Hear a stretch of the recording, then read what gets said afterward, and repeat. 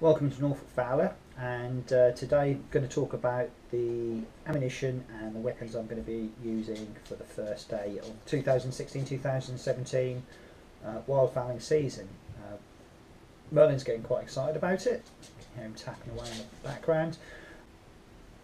I didn't want everything to be about us just going out shooting, pulling the trigger. I wanted to have a mixture, and I wanted this to be I wanted there to be a lot of information for people, to help people when they're going out and helping them with their choices. I want to provide information and our views on what I think's best and what I get on best with in relation to the way I wildfowl. And if you go on the forums, you'll ask questions about the types of shot, the types of gun. Everyone's got their own opinion, and rightly so. And what you're going to see is my opinions on the things that I get on best with and the way that I carry out my wildfowling. So it won't always be right for you. There'll be tips. The biggest tip I can give you is if you find a cartridge you get on with, stick with it. Don't listen to anyone else. Don't listen to my views. There might be a cartridge that I don't get on well with, but you might find it absolutely fantastic. So if you're doing well, stick with it. We all have the odd day where we don't shoot very well.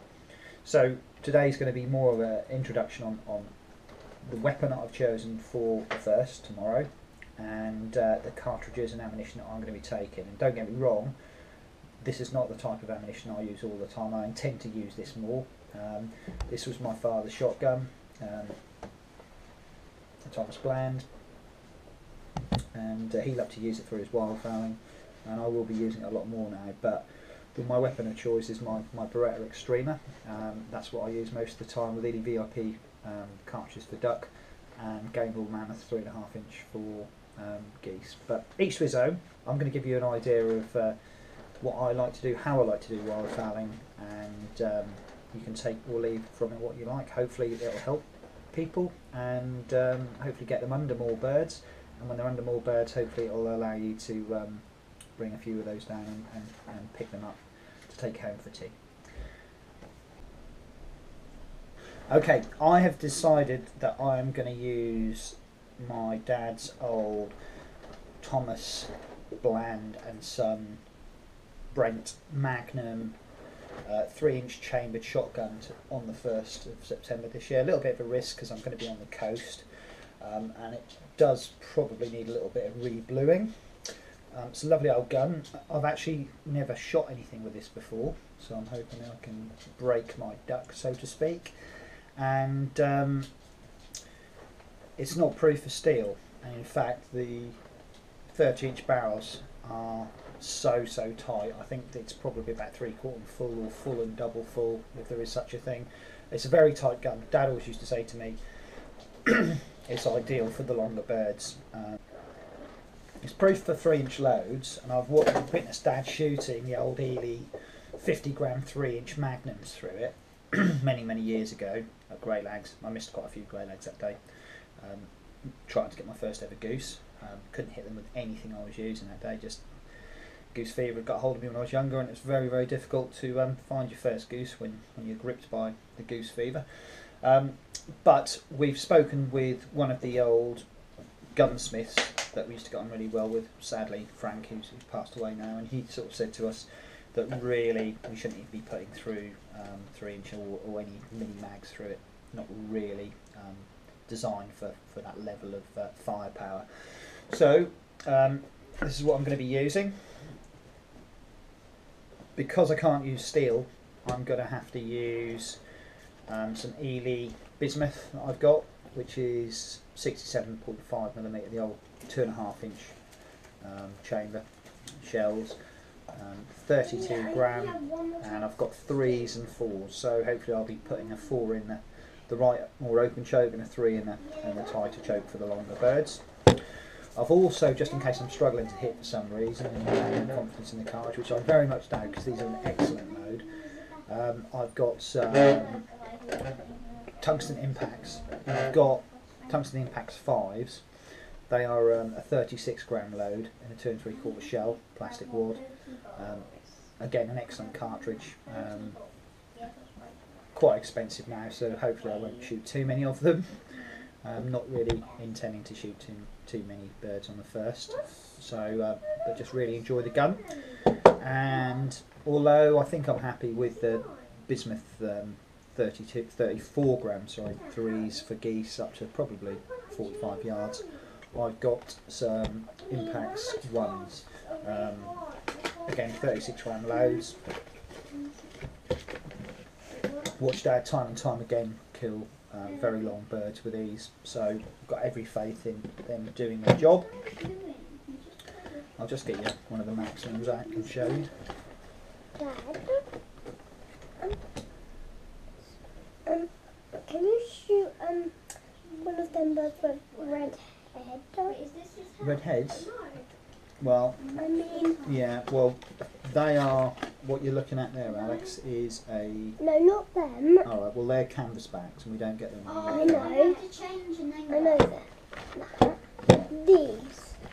Pheasants. What, pheasants? No, we can't. I'm not going duck shooting to shoot pheasants. We go pheasant shooting to shoot pheasants, and pheasant shooting doesn't start until the 1st of October.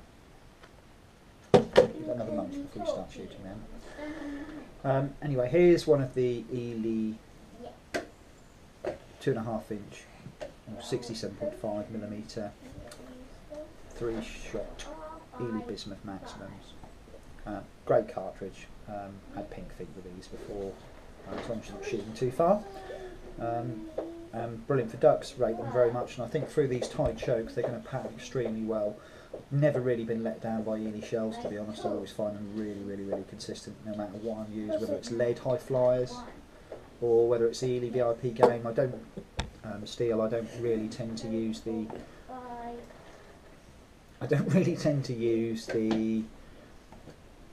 Alex, I'm trying to record this.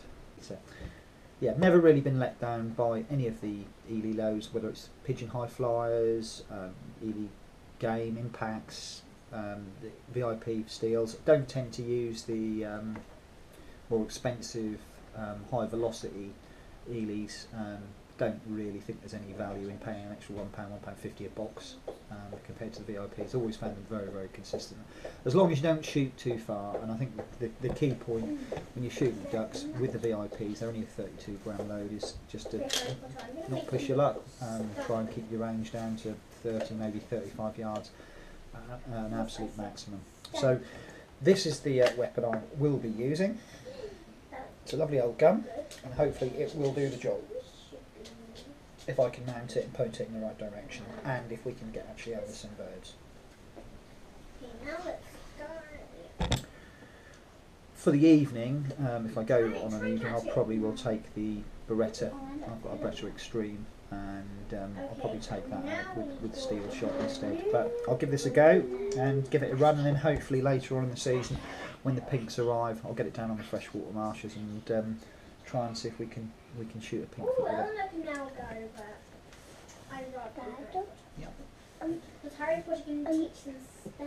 What would you like to know? How do you get that bit down to put the cartridges in? Okay, so how do I get the cartridges in? You've got a lever at the top with these old cyber-sides. You just push it to one side and the gun opens. And you can put the cartridges in there. Put the cartridges in, lift the stock up, always lift the stock up to the gun, and you're loaded to go. But you don't, and it has 2 triggers like mine.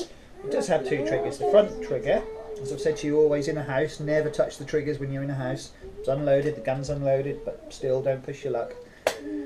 Front trigger shoots the right barrel, back trigger shoots the left barrel. So you can select, so if the birds are a bit far away, say 35 yards, and you don't want to use the more open choke with 4-shot, I've got the option of just using the back trigger and firing the more tighter barrel on.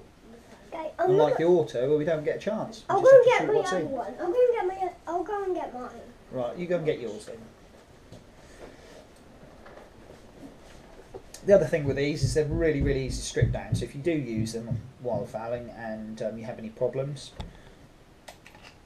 fore end off, barrel off. So you can strip it down and clean it pretty quickly, and it's quick and easy to put back together again.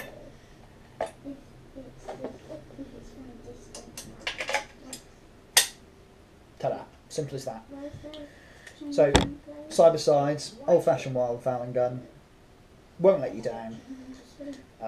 You can get it out of the cupboard, shoot it, clean it, put it away, and use it the next season. Get it out and it'll fire. 99.9% reliable, I'd say. Nothing works.